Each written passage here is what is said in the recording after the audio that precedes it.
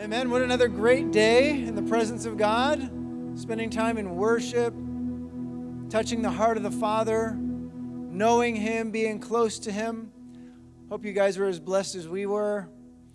And wherever you are, whether you're in your small groups or watching individually on your computer or phone or whatever, we just want to say God's blessing on you. Thank you for joining with us today. Hope that you'll be with us through the whole service today. And God's greatest blessing on you. As we begin today, I really want to share something from Mark chapter 1. And it's the first words of Jesus that we see in Mark chapter 1. It says in verse 14, after John was arrested, Jesus went to Galilee proclaiming the good news of God. And he said, the time is fulfilled and the kingdom of God has come. Repent and believe the good news. The time has come. Jesus was declaring that this is the time, this is the day. It's the same words that John the Baptist proclaimed too. Repent, for the kingdom of God, kingdom of heaven is at hand.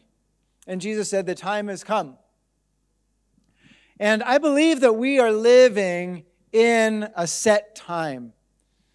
There's lots of stuff going on in the world right now. There's lots of stuff that's a little bit crazy. Sometimes life is unpredictable. It's out of control. Sometimes we don't know what's going to happen from one week to the next. But you know what? God is in control. And as we begin this new series, we've finished the series on the Ten Commandments. We're starting a new series. But as we start this new series, I want us to always have a heart that's engaged in faith. A heart that's engaged in faith. Because Jesus is talking here in Mark. He says the time is fulfilled. But the time is an opportunity. And in the original language, the word that's translated time is the word kairos. And it's a time of opportunity. What we need to grab hold of the time. It's like the time is running by and we need to grab hold of that opportunity. And this time that we are living in, it's a season, but it's a time and it's an opportunity for each person of faith, each one of us to grab hold and to accomplish the things that God has called for us. We are the church. We are the body of Christ. We are the people that God has sent out. We are the sent out ones. We are the disciples of Jesus because He has put something within each one of us. He has put His Spirit within each one of us. He's put gifts, the gifts of the Holy Spirit in us. He's put the fruit of the Holy Spirit in. Not to shrink back in set times, but to move forward and to take the stance of faith. To say, I'm going to lean in. I'm going to grab hold of this time. I'm going to use this opportunity because it is a time when God wants to use us. This world is full of fear right now. Fear of this, fear of that. God wants to use us in faith. There are things happening where people think, oh, I got to take care of myself. I got to keep to myself. I got to protect myself. God wants generous people. God wants people who are different than all of the things that we see around in the world. And when we think about people or things that bring change, people who bring change are people who are different. Darkness doesn't have any influence over darkness. Light has influence in darkness. And it's that light that's different than the darkness that has a change, that has an influence, that brings about a transformation. God has put something within each one of us. God has put something within each one of you. Faith, hope, love, joy, peace that a lot of the world doesn't have right now. A lot of the world doesn't have peace. A lot of the world doesn't have hope for the future. Oh, I don't know what's happening. Things are so unpredictable. I don't know this, or I heard this rumor here, this fear and unbelief and all this sort of stuff. But God wants us. God wants Christians. God wants the people of God to rise up and to take a stance of faith and to move in and to grab hold of the opportunity that is before us. God wants people who are different. God wants people who shine the light of faith, shine the light of love, shine the light of hope, shine the light of hope and joy and fearlessness. People aren't afraid, but they lean in and they say, this is the time. This is the time to be able to reach the people who do not know God yet. This is an opportunity for you to be a good witness for your family who might not know God yet. This is the time. So just like Jesus said in Mark chapter 1, this time, the time is fulfilled and the kingdom of God has come near.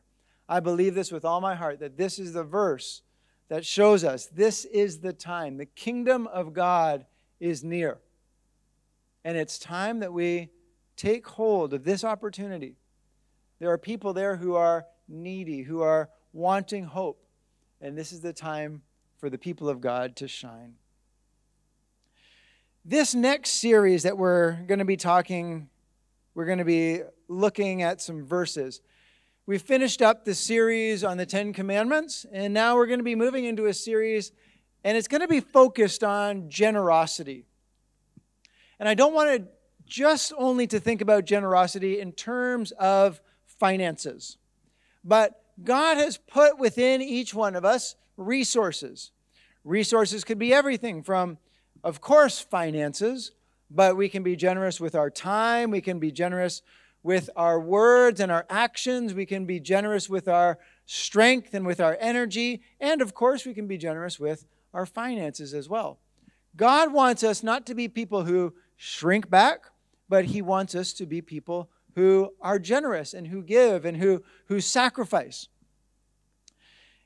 In Genesis chapter 12 and Genesis chapter 15, we see the blessings of God that came to Abraham. And in those chapters, we see when God met with Abraham, and God said, yeah, I'm going to make you into a great nation. You're going to be blessed. You're going to have so many descendants. But there's a very key point in all of that. And it's not just for Abraham, but we see it clearly in the life of Abraham. God says to Abraham, I'm going to bless you, and all the nations in the world will be blessed through you. All the nations in the world will be blessed through you. And we see this in all of the covenants that God gave to people throughout the Old Testament as well. When He spoke to Adam and Eve, He said, be fruitful and multiply. You're going to be a blessing to all the world. Also with Noah. Noah, after the flood, God gave a covenant to Noah. And He said, you're going to be a blessing. You're going to be a people who fill the world. God and His calling for them is the same calling that He has for us. He wants us to be a blessing. In times of difficulty, in times of uncertainty, God doesn't want us just to keep to ourselves. He doesn't want us just to say, oh, okay, I got to only think about me, or I got to be selfish this, or I got to be fearful that. No. God knows the situation of your life. And the calling of God has not changed because of the situation around you. The calling remains the same. The opportunity is the situation that is around us. And the opportunity is a time when people might feel fearful. We can be people of faith. We can be people of certainty. We can be people of hope. We can be people of generosity. The calling never changes. Situation might, but the calling never changes. So as people of God, let's rise up, embrace the calling, and move into what God has called us to. Some of the things that keep us from being people who are generous. One would be selfishness. We can be selfish, and that'll keep us from being generous. Proverbs 18:1. It says that the selfish person keeps to themselves. But they don't have a lot of influence. They don't have a lot of friends. They're very close to people around them. Does that sound like the calling of God for people? It's not the calling of God that God had for Abraham. God's calling for Abraham was that he would be a blessing to every person in the world. That's not someone who is selfish. God doesn't want us to be selfish. Selfishness gets in the way of generosity. Fear gets in the way of generosity. Comparison. We talked about comparison last week when we talked about coveting.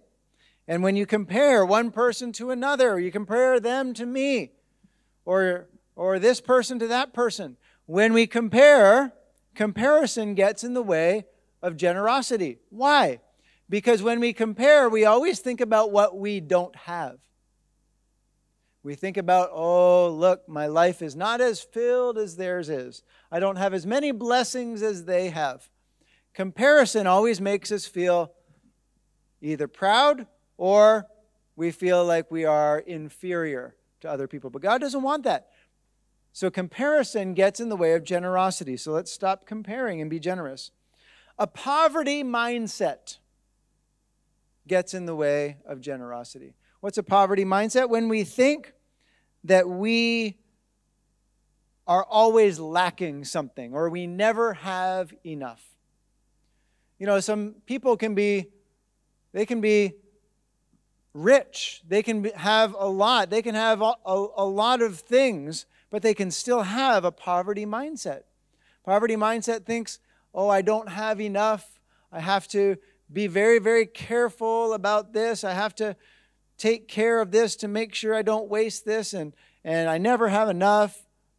Yeah, we need to be good stewards of what God has given us, but God does not want us to have a poverty mindset. We're children of God.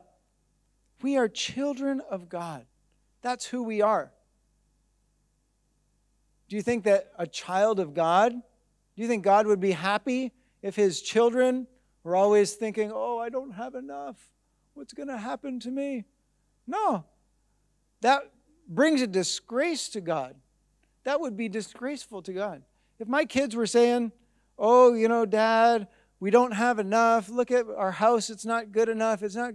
And I'm constantly blessing them and giving them everything that they need. That would make me feel like they're not appreciative or they don't have enough.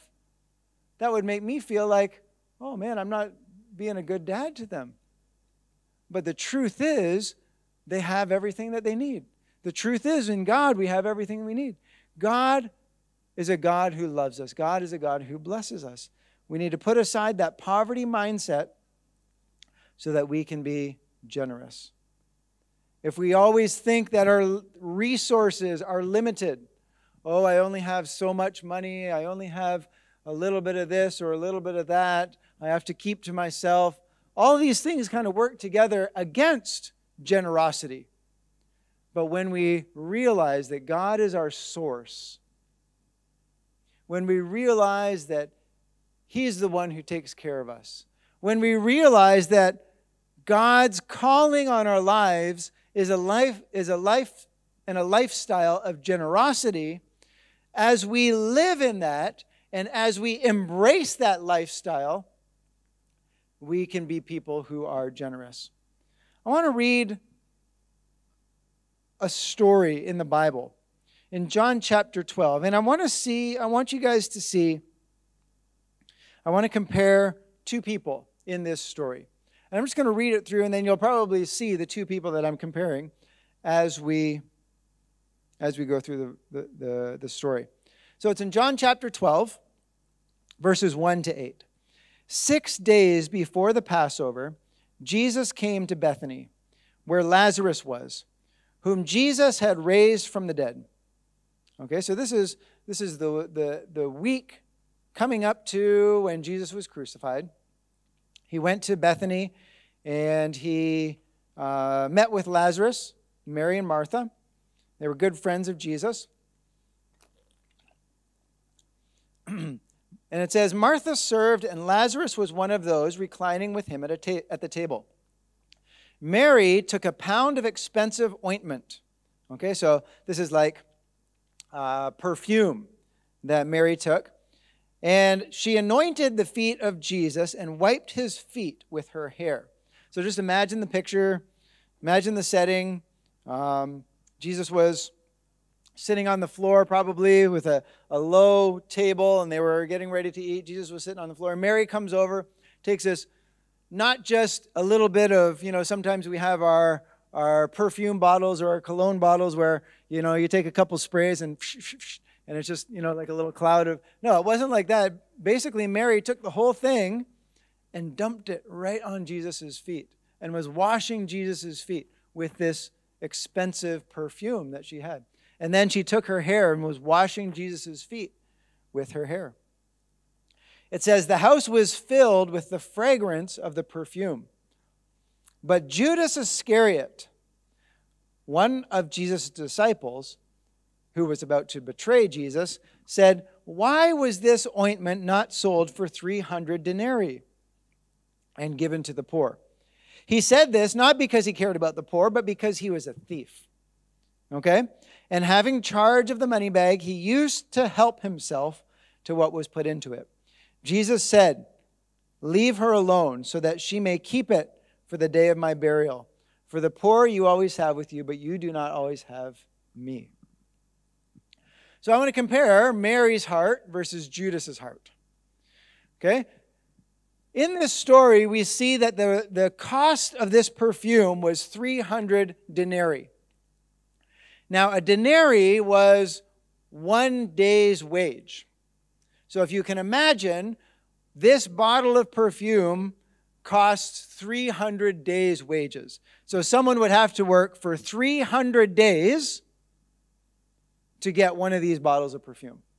And if you think about it, with all the holidays and weekends and all that sort of stuff, you can probably, if there's 365 days in a year, it's 52 Sabbaths plus the holidays. This is about 1 year's worth of wages. So, for example, if someone makes, just pick a number out of the air, if someone makes $1,000 a month, this would be worth about $12,000, this one bottle of perfume. So Mary takes it and dumps the whole thing out. Dumps the whole thing out on Jesus' feet and washes Jesus' feet with this perfume. And if you think about it, what happened probably just about 6 months before this is that Lazarus had died. Lazarus was the older brother. Mary and Martha were Lazarus' sisters. And when Lazarus died, basically the breadwinner of the house died. And so the person who took care of the house, Lazarus, was dead, and it would have left Mary and Martha without someone to take care of them. So we see that this bottle of perfume, this 1 year's worth of wages, was something very, very significant to Mary. But when Jesus rose Lazarus from the dead, it not only brought life back to Lazarus, but it brought a future back to Mary as well.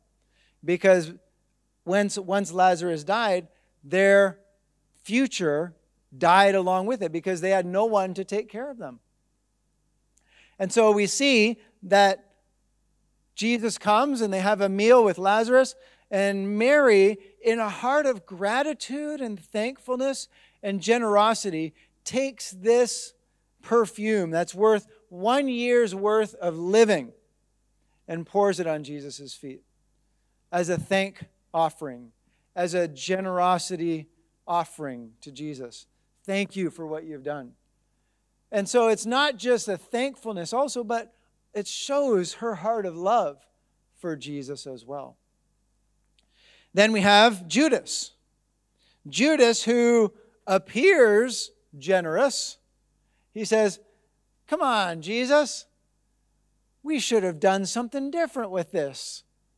Here's the perfume is worth 300 days' wages, is worth a whole year worth of living. We could have sold it, and we could have given it to the poor people. Now, on the outside, maybe even before people knew that Judas was kind of helping himself to the money, maybe people thought, oh yeah, Judas has a good point. He's a generous guy. Maybe they thought, yeah, okay, great. That's a good idea, Judas. But later on they found out, oh wait, Judas was he was a thief. He wasn't a very good person. He later betrayed Jesus. And so when we compare the two, we see someone who is connected to Jesus, someone who is full of gratitude, someone who is full of thankfulness. And as a result, their heart overflows with generosity. Generosity towards Jesus, but also generosity towards others as well. On the other hand, we have Judas, someone who is filled with themselves, and their heart is selfish. And it's interesting because Judas was selfish not just for the things that he had, but he was also selfish for things that didn't even belong to him. He was selfish for the things that Mary had. And so we see that Judas, in his selfishness, pretended to be generous, but his heart was completely wrong. Two people, two different outlooks. Mary gave generously because she had a heart of gratitude. She knew the things that had been done in her life. She knew the new life, literally the new life that she had when Lazarus was raised from the dead. She had future again. She had hope again. And then we see Judas, who had everything. He had access to Jesus. He saw the miracles. He walked with Jesus. He probably, even with the other disciples, as he went around, he probably saw miracles out of his own hand. Because Jesus would send the disciples out. And they would lay hands on the sick and they would recover, and, casting out demons. Sometimes that was probably Judas doing that sometimes. But he was still filled with a heart of selfishness. Judas spoke about being generous to the poor, but it was a lie to make him look good so that he could get his selfish hands on the money. Mary's attitude toward her resources was not wasteful, but it was a display of extravagant love. It was a display of extravagant love. Very, very similar to what we experience today in the presence of God. God, your love knows no bounds. There's no limits to your great love. Let that truth overflow into your life. Let that thing be the thing that says, whoa, yes, this is my God. This is my Jesus. This is my generous Savior who has saved me from despair and hopelessness. Let's not be people who are selfish, but let's be people who are generous. I have 3 points here. The first is let's understand who God is. I believe if we truly understand God more and more and more and more, that will completely revolutionize and change who we are and how we see our lives. God is a good God. We sang about it already. God is a good God. He'll never let us down. We sang it over and over. No, you'll never let us down. You'll never let us down. Ever, ever, ever. Never let us down. God is a good God. He's a good, good God. He's a generous God. He is generous to us. Romans 8:32 says, if God didn't hold back his own son, how much more would he give us all of the other stuff that we need already? He already gave us the greatest gift of all. There's nothing greater that he could have given us. It's been done already. There's nothing greater. You have it. You have the greatest gift already, Jesus. So, why would he not also give you all the other things as well? God is a God who interacts with people and provides for people. We see this in the Bible, so many different stories. We see Psalms 23, the Lord is my shepherd, I shall not want. He leads me, he guides me, and directs me. But my question for you is this. It's two questions. Number one, do you believe that God is a God who provides? God is a God who takes care. Do you believe that? We need to get that settled in our heart. The second question, and this is just as important, is, are you someone? Do you believe that you are someone who God provides for, who God takes care of, who God moves in miraculous ways for? Some people might say, yeah, I believe that God is that type of God. We see it in the Bible. He did it in the Old Testament. He did it in the New Testament. But they say, but I've never seen it in my own life. And they have doubts about their own life. No, if God can do it for them, God can do it for you. This is who God is. He doesn't change when he's talking to this person and then when he talks to you. He doesn't change when he talks to the pastor and then when he talks to you. He's the same God.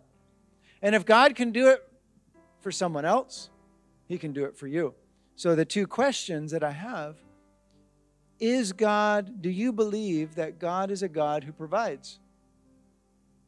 And secondly, do you believe that God is a God who provides for you? And if you have answered no to any of those questions, I would just encourage you. Just get into the presence of God. Find someone. Get connected with people in our church or our pastors and say, it's okay to be real and honest with doubts and fears that we have. It's okay. It's okay to say, yeah, I have a hard time believing that.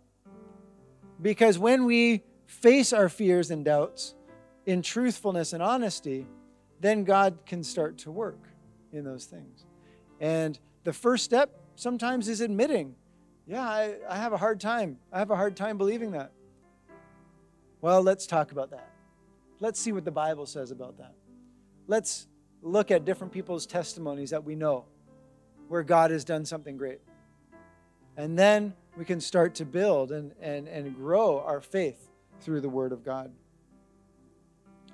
Second point is, so the first point is who God is. Second point is who we are. The Bible says that we are children of God. If we have faith and we believe with our hearts God has raised him, that Jesus died on the cross for our sins and God raised him from the dead, we'll be saved. We become children of God. And God cares for his kids. He's the best father. He's the best father. I'm a father, I'm a dad, but I'm an imperfect dad. Okay, I'm an imperfect father. But God is the perfect father. He's the perfect father. And that's who we are, as a child of a perfect father. We are the children of a perfect father. We are a son or a daughter who has been invited into the provision of God's house. In the story of the prodigal son, it's actually the story of two sons. Both sons were invited into the house. And God invites us into his house, into his provision, into his safety. And so we are children of God. We are children who have been invited into the presence of God, into the house of God. You have to decide, like we said in the first point, that we are people, children of God, whom God can provide for. I am a person who God can provide for. And not only that, I am a person who God can provide for others through me. I am a child of Abraham, a son of Abraham. He's the father of faith. And so as we join in faith, Abraham is our father. And so we enter into that blessing that Abraham received. And the blessing was that we would be blessed, and all the nations in the world would be blessed through us. We need to start thinking of ourselves not as people who just receive, but people who are the source of blessing for the people around us. People around us need hope. People around us need provision, sometimes financial, sometimes a meal. Sometimes people need just a friend. We can be that source. We can be that blessing to those people who are all around us.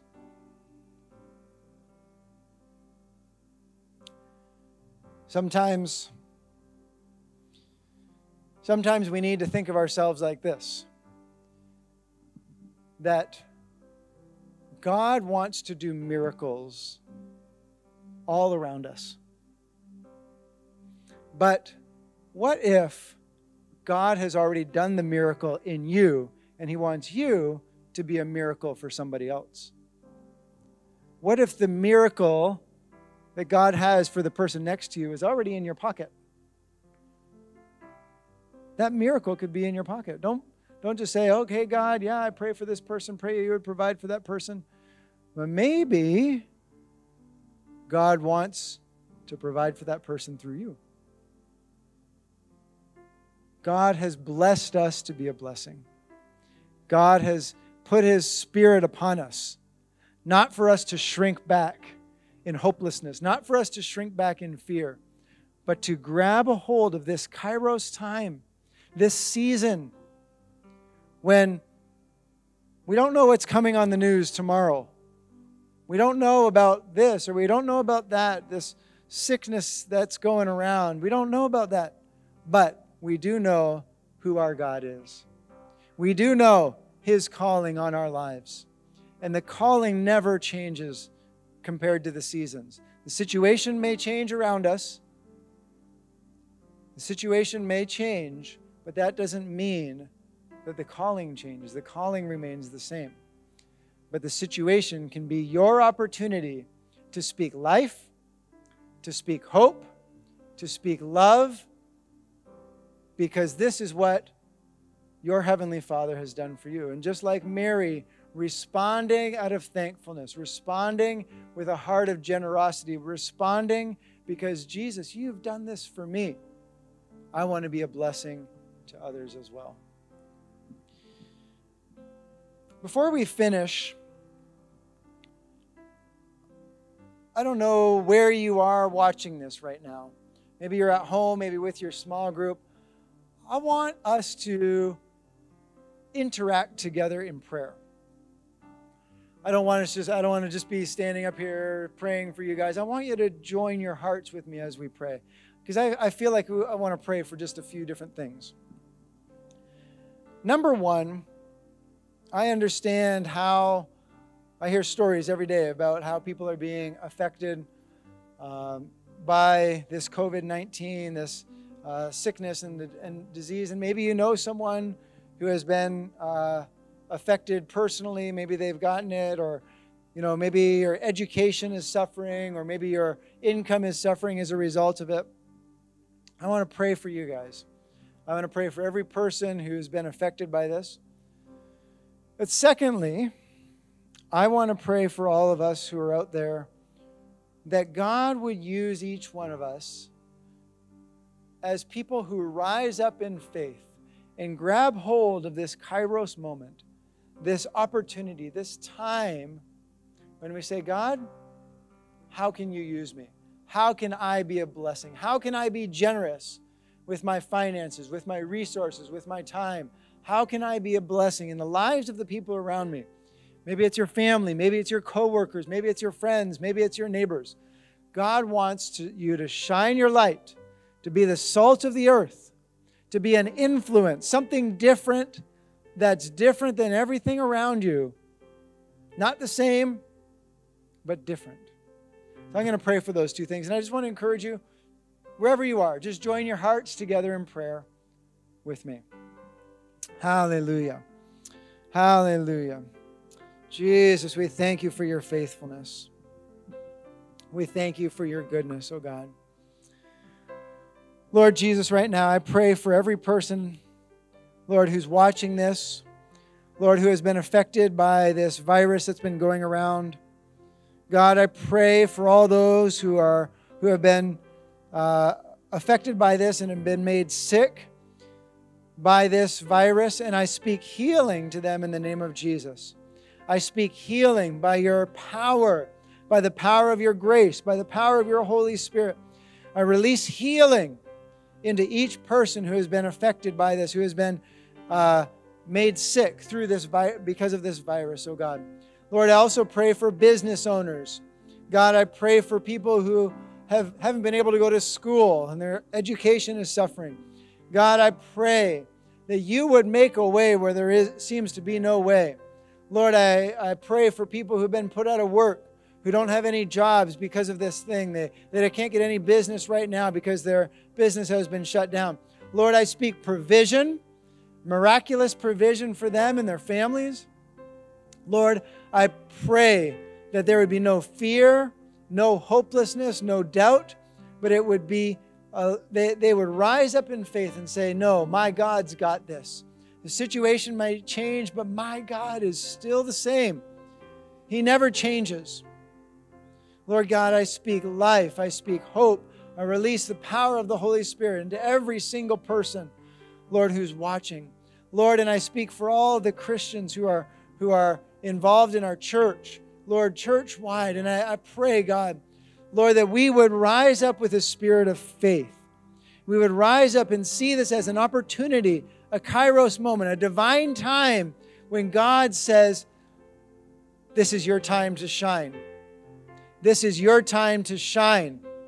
This is the time for the church to be the salt and the light outside of the church, in the neighborhoods, in the villages, in the houses, in the workplaces, in the schools, to speak hope, to speak life, to speak faith, because that is who our God is. And Lord, I pray for each person, Lord, that we would just live completely captivated by the love of Jesus and your goodness to us. And like Mary poured out that perfume in generosity and love, Lord, we would pour out our lives in generosity and love to you and to all of those around us. Thank you so much for your word, God. Thank you so much for the reminder of your love. Thank you so much that you never leave us or forsake us, but each and every day, each and every week, you're faithful and you're constant. We love you greatly. We thank you for your great love for us. In Jesus' name we pray. Amen. Amen.